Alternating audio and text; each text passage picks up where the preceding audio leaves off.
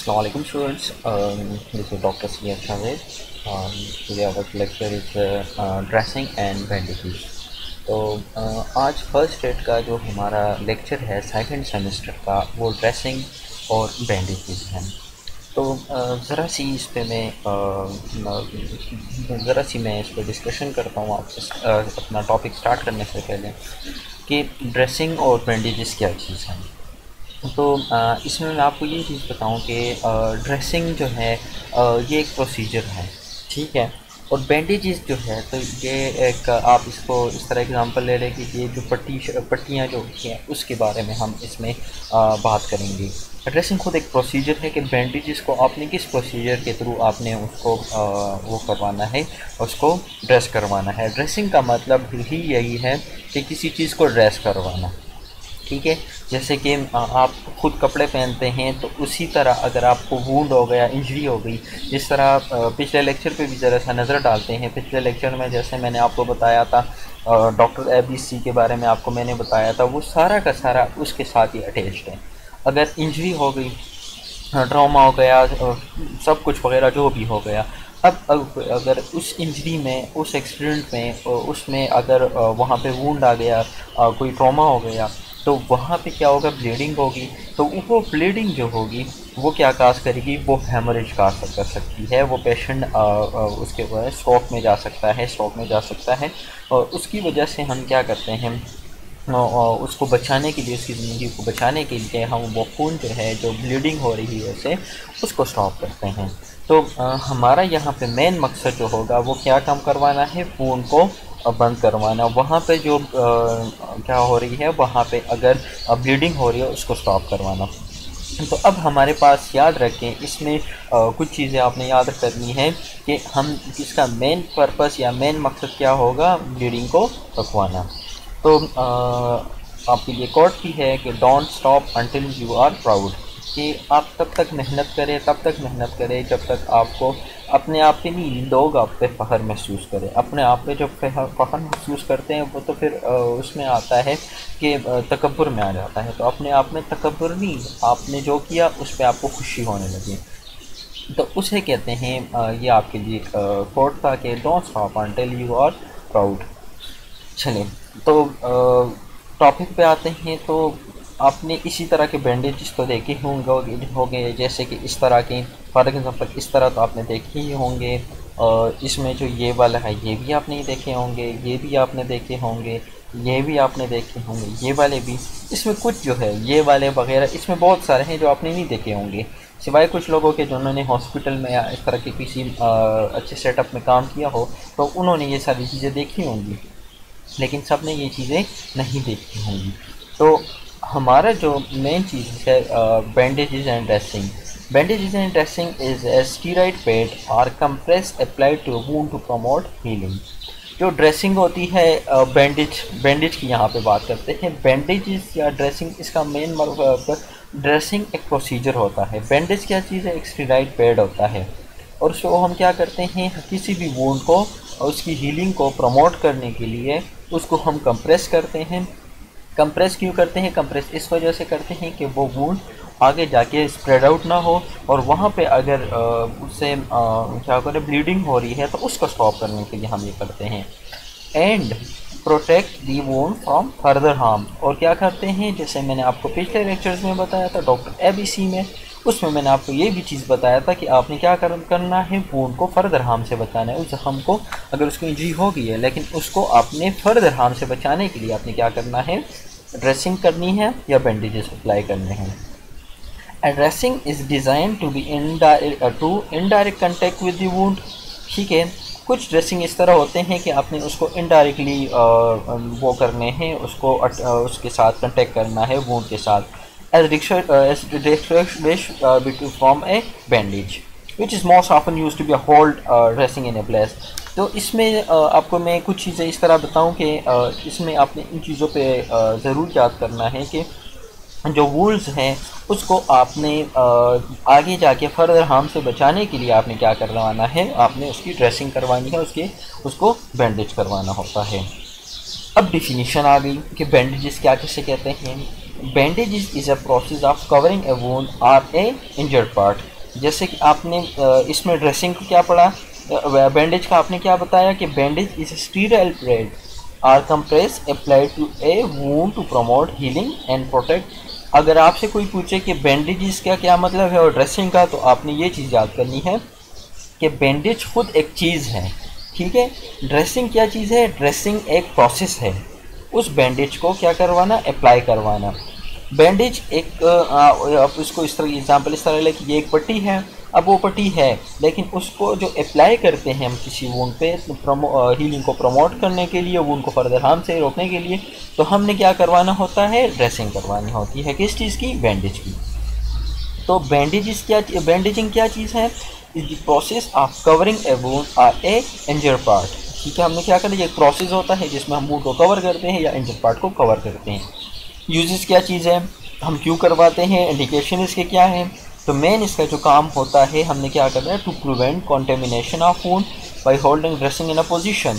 हमने क्या करवाना है, अगर वहाँ पे फ्रैक्चर हो गया, साथ इंजरी भी हो गई है, हमने एक प्रॉपर पोजीशन में उसकी ड्रेसिंग करनी है। हम क्यों करते हैं, उस बंदे को प्रोटेक्ट करने के लिए। किस चीज़ से प्रोटेक्ट करने के लिए, कॉन्टेमिनेशन से। कॉन्टेमिनेशन का मतलब क्या है, कॉन्टेमिनेशन का मतलब ये है कि वहाँ पे कोई माइक्रो ऑर्गेनिज्म ना एंटर हो जाए, ऐसा ना हो कि वो जो जख्म है उसमें कोई बैक्टीरिया या वायरस ना उसमें एंटर हो जाए, तो उसकी वजह से उसको प्रोटेक्ट करने के लिए हम क्या करते हैं, बैंडेजेस।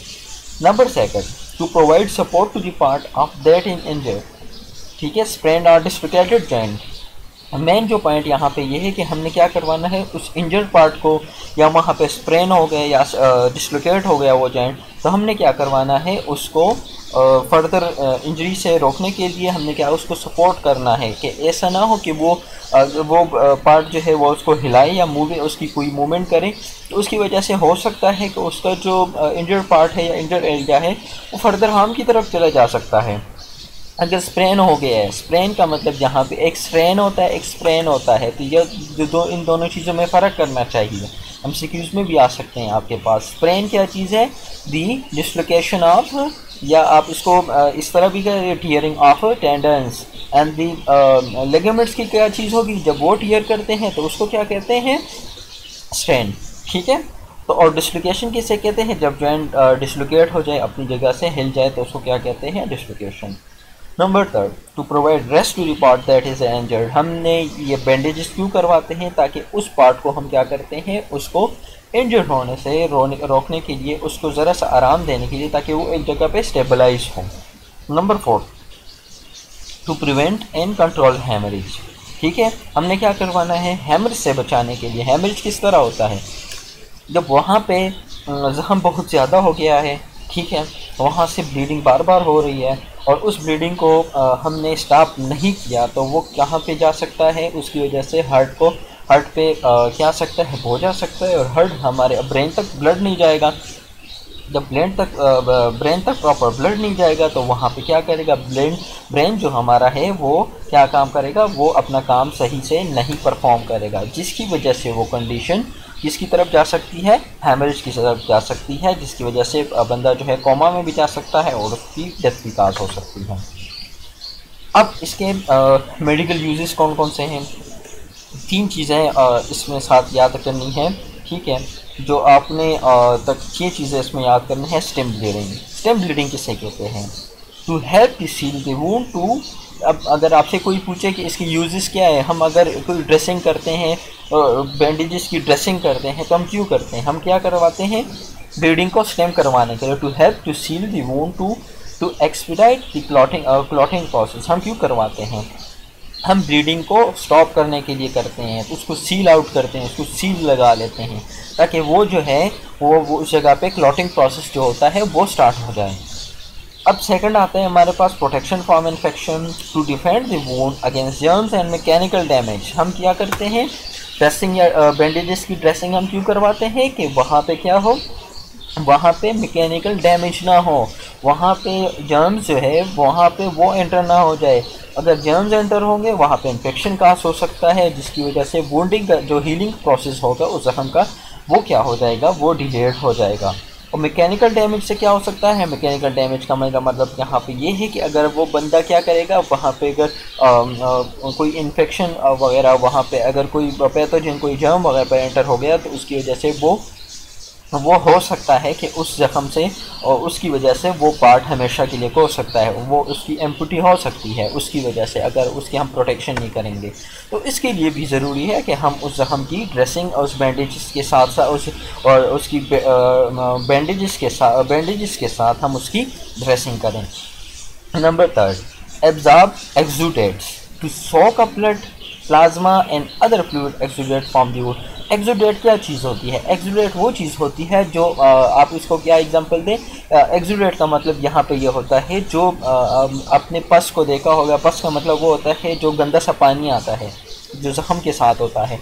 तो हम क्या करवाते हैं, बैंडेजेस की ड्रेसिंग हम क्यों करवाते हैं, ताकि वो जो ब्लड है वो सोक आउट हो, वो खुश्क हो जाए वहाँ पे अगर प्लाज्मा अगर वहाँ पे हो तो वो भी सोक आउट हो जाए, और उस वूंड पे जो एक्सुडेट वगैरह जो पस फॉर्मेशन हुई है तो वो एक्सुडेट वगैरह क्या हो जाए, वो सोक आउट हो जाए।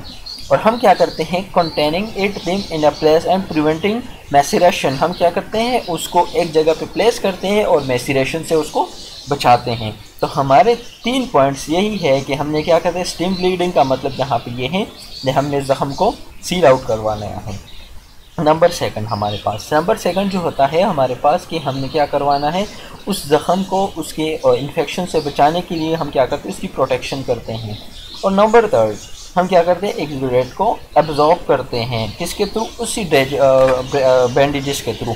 ये इंशाल्लाह अब इसी लेक्चर में आप आगे जाएंगे तो आपको पता चलेगा कि हम उस एक्सुडेट को किस तरह सोक आउट कर सकते हैं।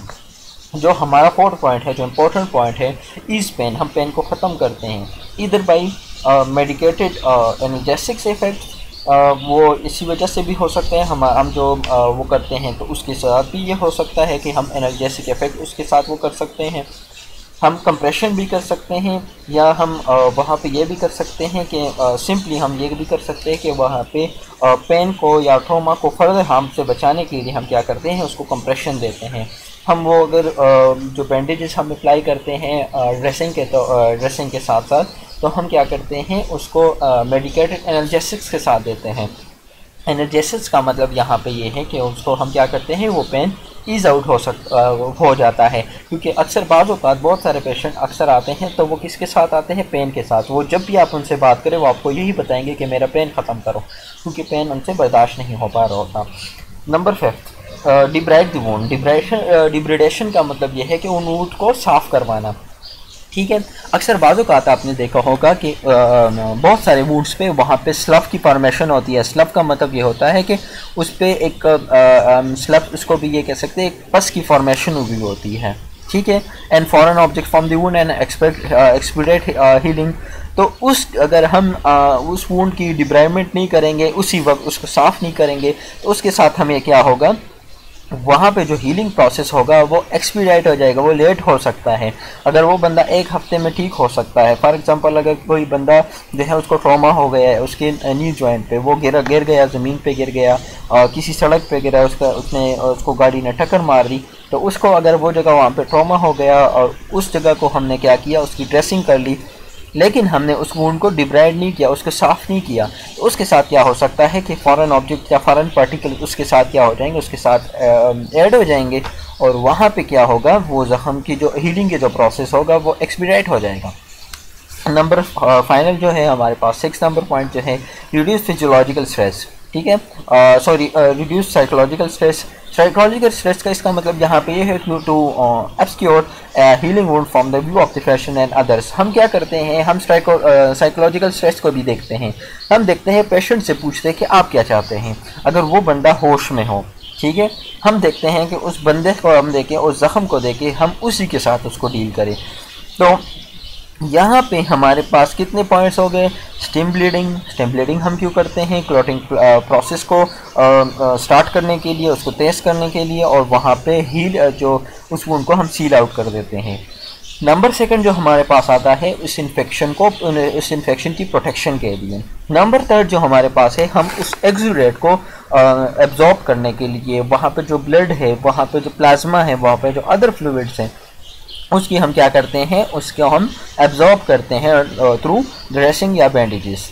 फिर हम तीसरा जो हमारा फोर्थ नंबर जो हमारे पास है, ईज पेन। हम पेन को ख़त्म करने के लिए, एक इम्पॉर्टेंट पॉइंट है, हम पेन को भी ख़त्म कर लिए क्या करते हैं, बैंडेजेस या ड्रेसिंग करते हैं। डिब्राइड द वुंड, हम जो पांचवा नंबर पॉइंट हमारे पास है, हम वुंड की डिब्रेडेशन करते हैं। डिब्राइड का मतलब क्या है, साफ़ करवाना, उस जख्म को साफ़ करवाना पैथोजन से, किसी भी फॉरेन ऑब्जेक्ट से उसको साफ़ करवाने को क्या कहते हैं, डिब्राइडमेंट। अगर हम डिब्राइडमेंट नहीं करेंगे तो वो उसकी वुंड का जो प्रोसेस होगा वो लेट हो सकता है। नंबर फाइनल जो हमारे पास, reduce psychological stress to obscure a healing wound from the view of the patient and others. हम देखते हैं उस पेशेंट को, देखते हैं उससे पूछते हैं कि आप पहले क्या चाहते हैं।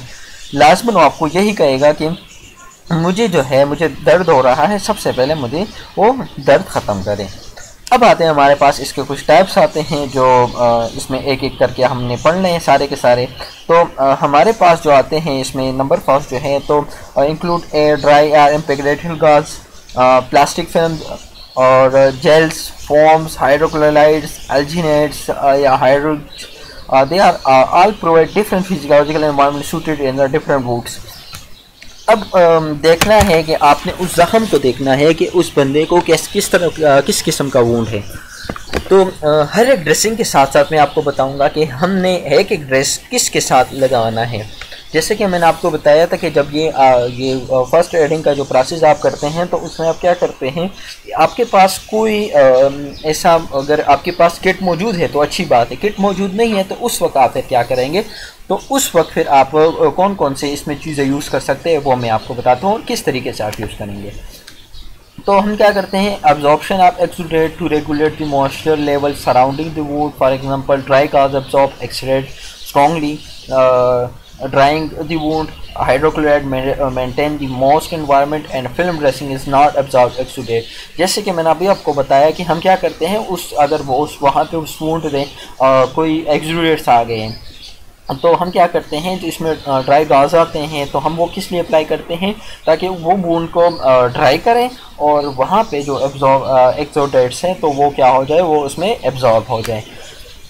इसमें फिर इसकी एग्जांपल ये भी है, हाइड्रोक्लोराइड्स वो क्या करते हैं उस मॉइस्ट एनवायरनमेंट में। मॉइस्ट एनवायरनमेंट का मतलब ये है कि अगर वहाँ पे उस बंदा गिर गया, वहाँ पे बारिश हो रही है, या इसमें आप ये कि सावन का मौसम है तो उसमें भी मॉइस्ट एनवायरनमेंट होता है, उसमें चांसेस ज़्यादा होते हैं माइक्रो ऑर्गेनिजम्स के अटैक करने के, तो उसमें हम हाइड्रोक्लोराइड्स जो गाज होते हैं या हमारे पास जो बैंडेजेस होते हैं वो अप्लाई करते हैं।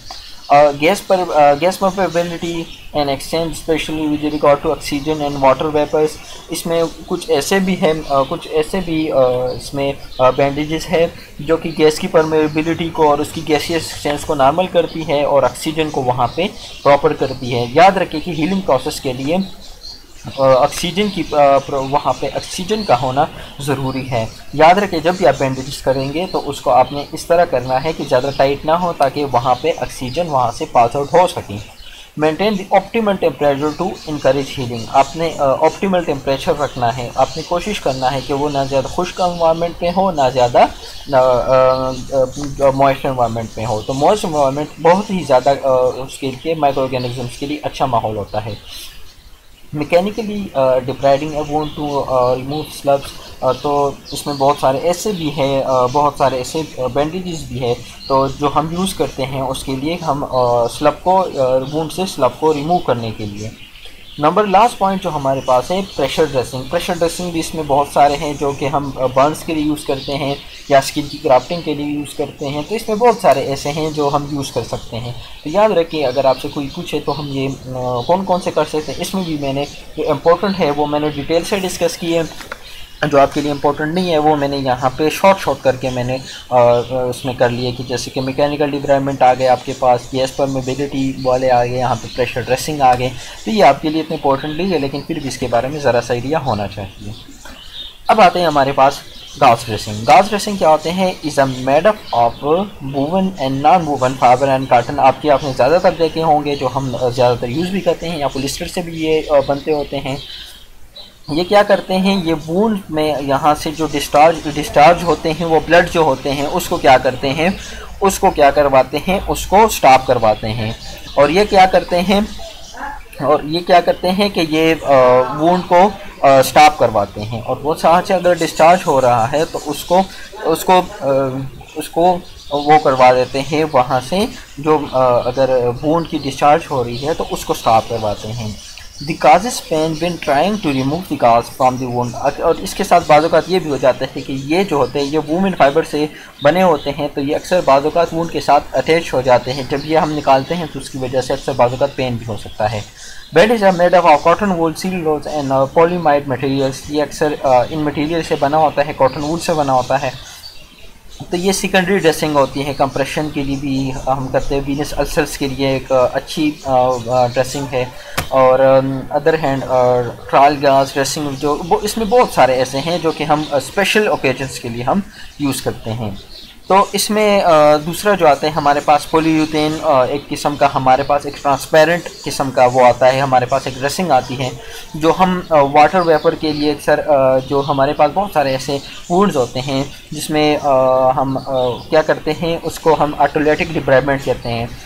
उस वुंड्स पे इतने ज़्यादा क्या होते हैं माइक्रो ऑर्गेनिजम्स होते हैं या इतने ज़्यादा डेड टिश्यूज़ होते हैं, उसको रिमूवल करने के लिए हम पॉलीयूरेथेन क्या करते हैं, बैंडेजेस यूज़ कर सकते हैं।